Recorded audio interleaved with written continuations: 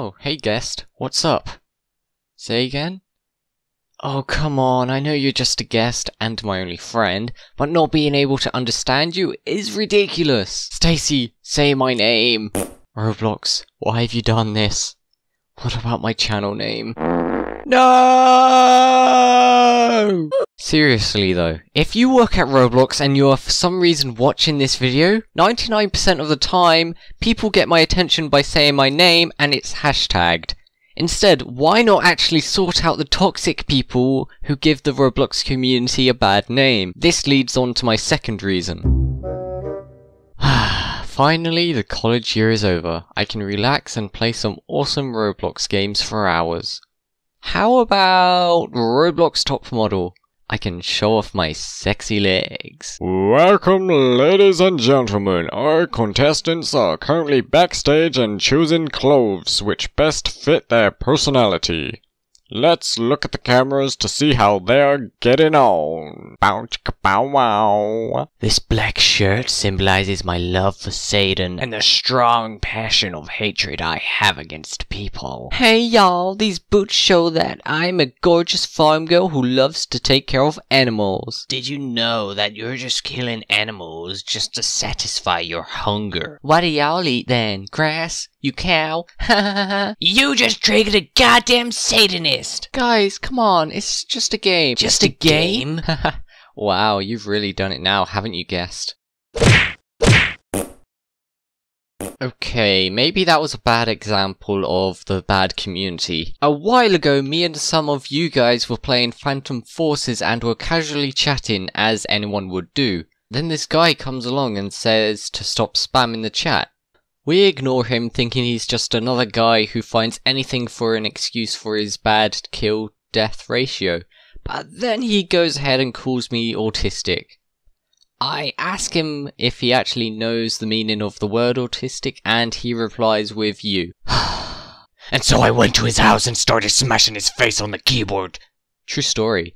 Well, in addition to that, he also used words such as cancer and retarded. Roblox, you rustle my jimmies so much. Do something about those toxic individuals who think it's okay to call people those words. To be honest, I haven't really seen any hackers about lately. That's all because they hang out at obbies and leaderboard games to destroy the map or cheat their way onto the leaderboard. I think you're forgetting about how they steal accounts and my precious limiteds. No, you get hacked because you think giving away your password or going to a website which aren't trusted will give you free Robux. You better watch what you say or I will hack you. Whoa, I heard that. It was him. This isn't the last of me! Well, that's somewhat true, I guess. He will most likely be in a future video with no explanation whatsoever. Whoa, Roblox best event yet? Can't miss, unbelievable amount of fun, I'm in! Wow, did Roblox seriously just give another already known game developer the privilege to add a badge which awards you a free hat? Ugh. Boring. But I want that free hat, so I'm gonna do it anyway. Hi stranger, what do you think about this event? I think it's the best thing that's happened in my entire life. 10 out of 10 would play again. Well, you're a bacon hair, so your existence means nothing. How about you? What do you think about today's events? Psst, read off the script. The script. Read it. Just give the developers a chance, okay? Cut to commercial! Bacon hair flakes, the cereal to fuel you for years. Look at Mo Farah and his healthy diet, which includes bacon flakes. The greatest cereal I've ever had. Hey guest, what you playing?